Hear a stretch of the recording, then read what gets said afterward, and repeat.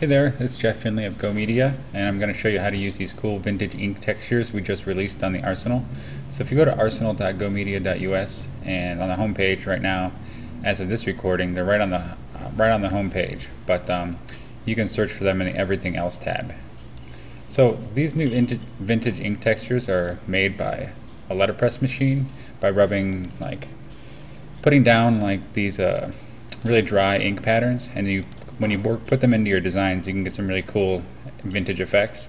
So I'm going to show you how to do that in Photoshop. So after you buy it and download it and open up the JPEG in Photoshop, this is the design we're going to be working on. So let's go ahead and open up one of the textures. So you'll see there are 11 here of different types. So just choose the one that you like, and I'll choose this one. So this is what the texture looks like. It's just a black and white image. So what you want to do is press Ctrl A to select all, press Ctrl C to copy.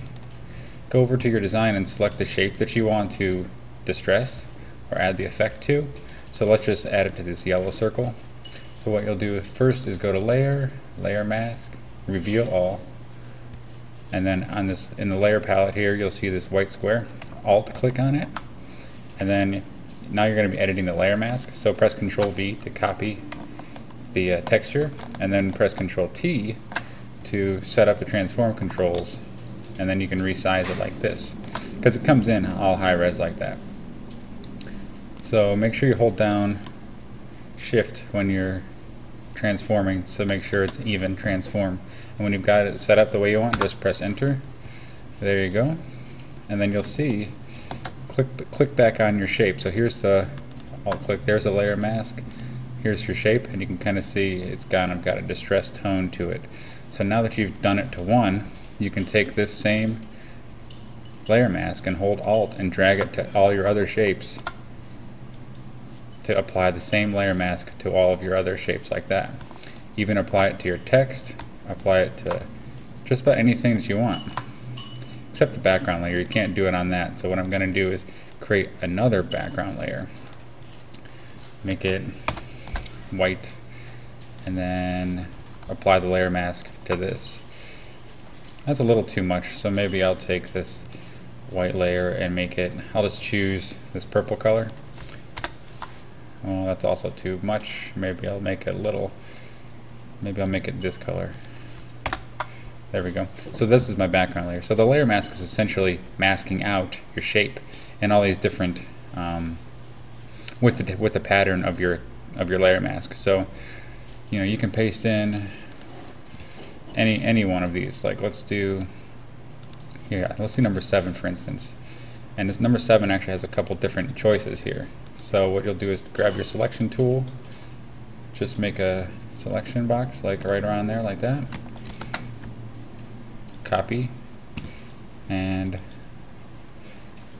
Alt click on your layer mask. So I'm going on the background layer here, paste it in like that, change the size.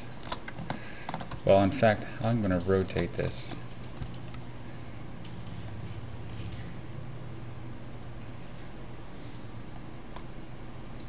Like that.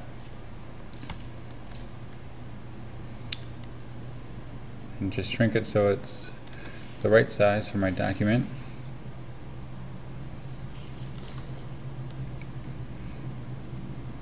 Okay, press enter, and there you have it. There's a different distress pattern, and if I wanted to, I can apply it to pretty much any shape.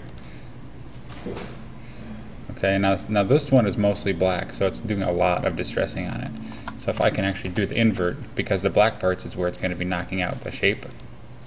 So I've given it a little bit, I inverted it. You can kind of see, and you can unlink your layer mask here, so that way you can select the mask and move it around. Whoops.